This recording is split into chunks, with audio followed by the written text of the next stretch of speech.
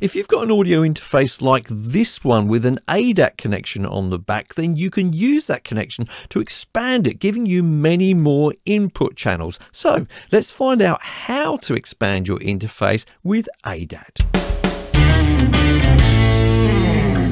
Hi folks, I'm Mike, and I hope you're well. This is the ID14 Mark II from Audient, a great little audio interface which I reviewed a few months ago. You can see a link for that up above here.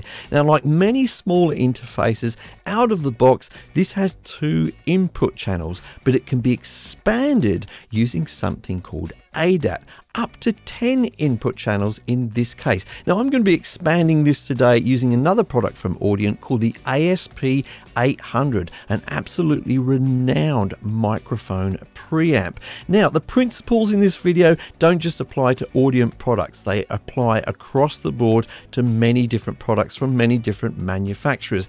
And I don't want you to think that this is going to be a complex process. It's really quite simple, but it does help to understand a few simple steps. So let's start off with connecting.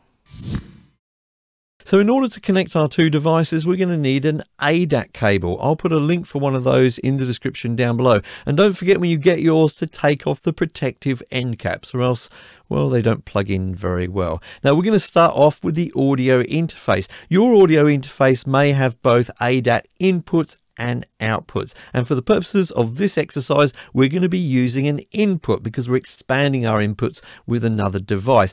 Now in the case of the ID14 Mark II, there is only one connection, and that is an ADAT input. So we'll insert our ADAT cable there. Don't worry, it can only go in one way.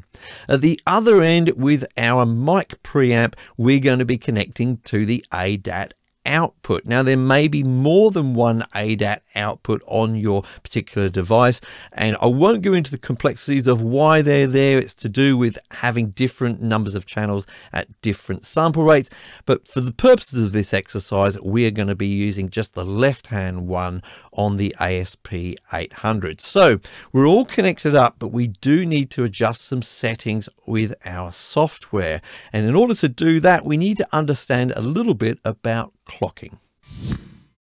So now that we've got more than one device doing analog to digital audio conversion, we need to make sure they stay in sync with each other in terms of timing. Otherwise we get all kinds of cracks, pops and other artifacts. So in order to make sure that everything is in sync, we have one device which is in charge of the clock or the timing, and that device is called the master, with the other devices being called the slaves. Now it could be that you have your audio interface as the master, and there are some advantages to that because it means when you change sample rate from your DAW, for example, it'll update on the audio interface, and that will also update on the other devices.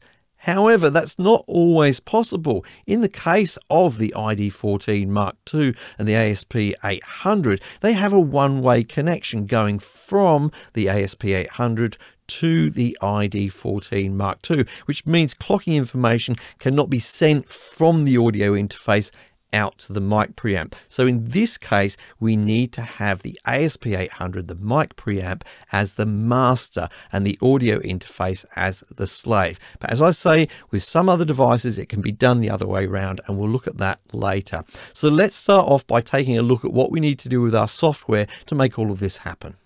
Oh, by the way, are you finding this video useful? If you are, could you go ahead and hit the like button for me? Do it right away so that you don't forget. It's very much appreciated, and it lets YouTube know that it should tell other people about this useful video. Also, if you do like this kind of content, make sure you subscribe and ring the bell so that you're notified about my other videos. Now, let's get stuck into that setup. So here I am looking at the mixer software for my ID14 Mark II, and you can see over on the top right I've got it set up so that I'm showing microphone inputs from my audio interface and optical inputs as well. So I can see on the left those 2 microphone inputs, but why can I only see 2 digital or optical inputs over here? Surely I should be seeing 8 from my ASP800. Well, I've got a little bit more setup to do before I can see those. So I'm going to go up to View here, click on that, and then I'm going to go down to Show System Panel. That is going to show the system panel, and I can start off here by going to Digital In and selecting ADAT as my digital in type. Now that I've selected that, if I go back to my main mixer, I can indeed see all of those extra 8 inputs coming from ADAT, as well as the 2 on my audio interface, so 10 altogether. Awesome. But I've got a little bit more setup to do first. So let's go back to that system panel, and then let's set up the clock. Remember, we're going to be setting our ASP800, our mic preamp, as the master clock source. So in order to do that, for preferred clock source, I need to click on Dig 1 here. So I'm no longer using the internal clock. Now you'll notice next to Dig 1, I've got that selected, but it has an amber light showing there. That means not all is quite right yet, and that's because I need to set up the sample rates manually for each device. Remember, this is important. You can no longer just select your sample rate just in your DAW. You need to select it in your DAW, on the audio interface, and also on the master device as well, in this case the ASP800. So there's a button on the right hand side of the ASP800.